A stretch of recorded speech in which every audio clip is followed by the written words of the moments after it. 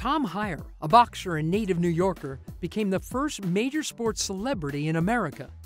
Known as Young America, Hyer in 1849 defeated the smaller and lighter Yankee Sullivan, a New Yorker and Irish immigrant. The bout was a watershed event, and not only because it was for the unofficial National Heavyweight Championship. The New York Herald's story on the 15-round fight marked the first telegraphic transmission of a major sports event. The Herald had helped create the fight for one primary reason: to sell newspapers. The winner-take-all Hyer-Sullivan purse was $10,000, $5,000 raised by each fighter through his supporters, at a time when the average laborer in New York earned about $300 a year. Competitive boxing was illegal in the United States, so the fight was held on a small island in Maryland to help keep authorities away. When Hyer finally made it home to Manhattan, there were fireworks and mass celebrations in his honor.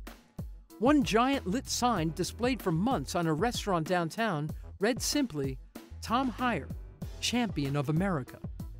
Hyer never fought again.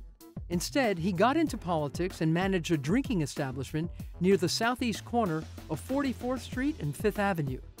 A converted frame house, the place was called Ye Ole Willow Cottage, named for the willow tree outside.